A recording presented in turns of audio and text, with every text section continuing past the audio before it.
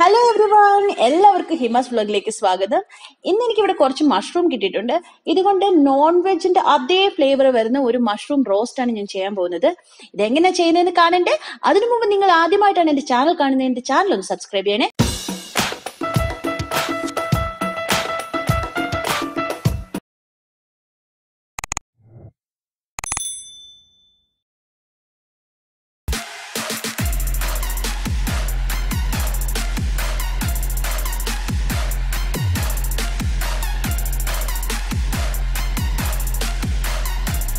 Welcome back to my video.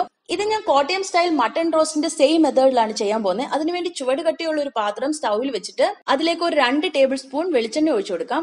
വെളിച്ചെണ്ണയിൽ ചെയ്യുമ്പോഴാണ് ഇതിന് നല്ല ഫ്ലേവർ വരിക, ആ ട്രഡീഷണൽ കേരള ഫ്ലേവർ വരും. ഇനി ഇതിലേക്ക് ഒരു 1/2 ടീസ്പൂൺ കടുക് ഇട്ട് കൊടുക്കാം. എണ്ണ നല്ല ചൂടായിരുന്നുകൊണ്ട് കടുക് നന്നായി പൊട്ടി വരുന്നുണ്ട്. കടുക് പൊട്ടിയ പുറകെ ഇതിലേക്ക് നമുക്ക് തേങ്ങാക്കൊത്ത് ഇട്ട് കൊടുക്കാം. അതൊക്കെ നമ്മുടെ ഇഷ്ടത്തിനനുസരിച്ച് ഇട്ട് കൊടുക്കാം. തേങ്ങാക്കൊത്തൊക്കെ ഇടയ്ക്ക് കടിക്കാൻ കിട്ടുമ്പോൾ നല്ല ഫ്ലേവറാണ്, നല്ല ടേസ്റ്റ് ആണ്. ഞാനൊരു പിടിയോളമുള്ള തേങ്ങാക്കൊത്ത് ഇതിലേക്ക് ഇട്ട് കൊടുത്തിട്ടുണ്ട്. ഈ തേങ്ങാക്കൊത്തൊന്ന് മൂത്ത് വരണം. അതായത് ഇപ്പൊ മൂത്ത് തുടങ്ങിയിട്ടുണ്ട്. ഇപ്പൊ നല്ലൊരു മണം വരും. ഈ സമയത്ത് നമുക്ക് ഇതിലേക്ക് ഒരു 1/2 ടീസ്പൂൺ ചതച്ച കുരുമുളക് ഇട്ട് കൊടുക്കാം. ചതച്ച കുരുമുളക് വെളിച്ചെണ്ണയിൽ ചൂടാവുമ്പോൾ നല്ലൊരു സ്മെല്ല് വരും. ഇതിന് പകരം നിങ്ങൾക്ക് വേണമെങ്കിൽ കുരുമുളക് പൊടി വേണമെങ്കിൽ ഈ സ്റ്റേജിൽ ഇട്ട് കൊടുക്കാം. ഇനി വേണ്ടത് ഒരു തണ്ട് കരിവേപ്പിലയാണ്. അതും കൂടി ഇതിലേക്ക് ഇട്ട് കൊടുക്കുവാണ്. ഇനി ഇത് നന്നായിട്ട് ഇളക്കി യോജിപ്പിക്കണം. ഇപ്പോ ഇതിന്റെ സ്മെല്ല് ഭയങ്കരമായിട്ട് കൂടി വന്നിട്ടുണ്ട്. ഇനി ഇതിലേക്ക് ഒരു 2-3 വറ്റൽമുളക് ഇട്ട് കൊടുക്കാം. വറ്റൽമുളകും ഈ കൂടെ തന്നെ ഞാൻ ഒരു 2 പച്ചമുളക് നടുവേ കീറിയതും കൂടി ഇതിലേക്ക് ഇട്ട് കൊടുക്കുവാണ്. ഞാൻ അത് ഇട്ട് കൊടുത്തിട്ടുണ്ട്. ഇനി ഇതൊന്ന് നന്നായിട്ട് വഴറ്റിയെടുക്കണം. ഇത് വഴന്ന് തുടങ്ങിയിട്ടുണ്ട്. ഈ സമയത്ത് നമുക്ക് ഒരു ചെറിയ കഷ്ണം ഇഞ്ചി ചെറുതായി അരിഞ്ഞതും ഒരു 5-6 വെളുത്തുള്ളി നെടുവെ കീറിയതും കൂടി ഇട്ട് കൊടുക്കാം. ഇതൊരു ടേസ്റ്റ് എൻഹാൻസർ ആണ്. ഇത് ഇടയ്ക്കിടയ്ക്ക് കടിക്കാൻ കിട്ടുമ്പോൾ തേങ്ങാക്കൊത്തും ഇഞ്ചിയും വെളുത്തുള്ളിയൊക്കെ ഇടയ്ക്കിടയ്ക്ക് കടിക്കാൻ കിട്ടുമ്പോൾ എന്താ ടേസ്റ്റ് എന്നറിയോ? ഇനി നമുക്കൊരു 2 സവോള നടുവെ കീറി ചെറുതായി അരിഞ്ഞെടുത്താണ്. ഇതിന് പകരം ഒരു നമുക്ക് ചെറിയ ഉള്ളി വേണമെങ്കിൽ ഇട്ട് കൊടുക്കാം.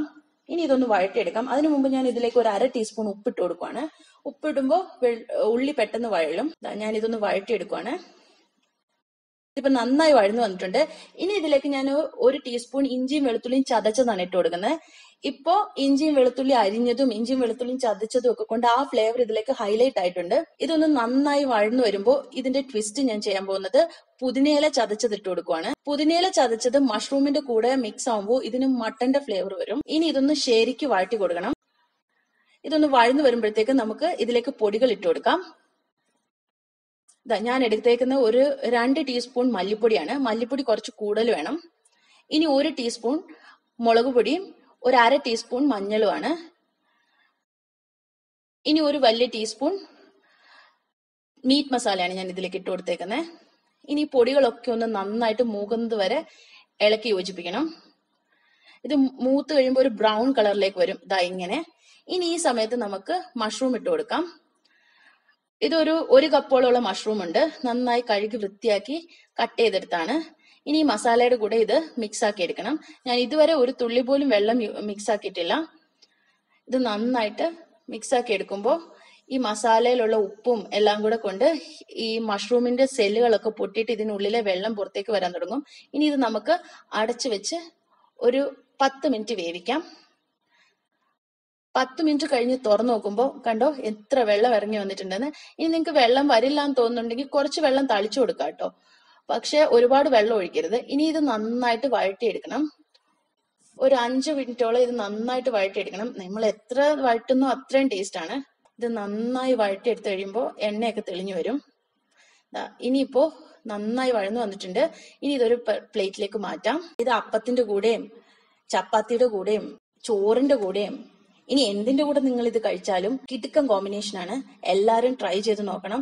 മട്ടൺ റോസ്റ്റ് പോലെ തന്നെയുണ്ട്. Try it. ഇതിന്റെ ഫീഡ്ബാക്ക് എനിക്ക് കമന്റ് ചെയ്യണം. എന്റെ ചാനൽ ലൈക്ക് ചെയ്യണം. ബെല്ലൈക്കൺ ക്ലിക്ക് ചെയ്യാനും മറക്കരുത്. Thank you for watching. By.